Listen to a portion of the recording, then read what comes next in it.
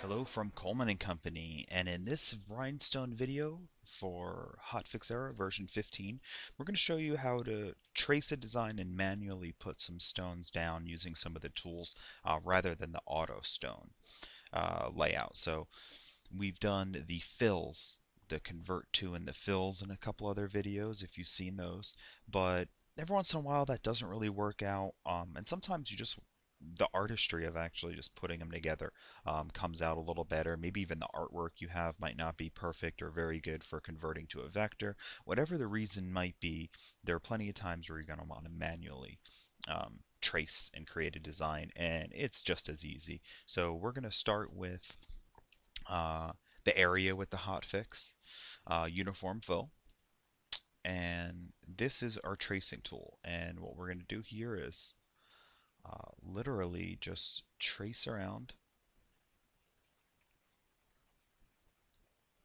our bone.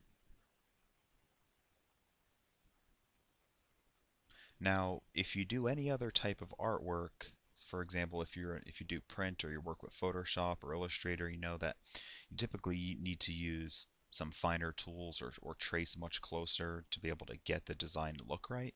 But we're working in rhinestones here, and oftentimes, close enough is often good enough because we're depending on the software to kind of figure out what's going to go on here. So it's going to know that this is the area that we're going to want to put in our SS10, which is chosen. So we hit enter and boom, we're filled in. Now, as I mentioned, the kind of the close enough is good enough. So everything is good here on the edges, but we notice the fill right here. Here's where I can see where I don't prefer the way it looks. And this is a scenario where I would go through, and if you saw the other videos on how to manually adjust some of this, so I would just move these out just a little bit so I can manually, oh, okay, so I can manually put in a couple more. And that feels good right there. So that's how you're going to trace and add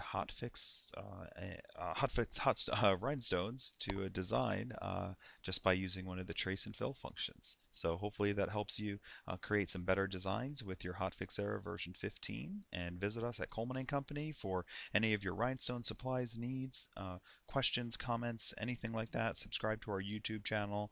We're going to have more videos coming out as we learn more about the software to help you learn more about the software, and as they bring new features into Sierra's various software platforms. So keep in touch, and we'll talk to you soon.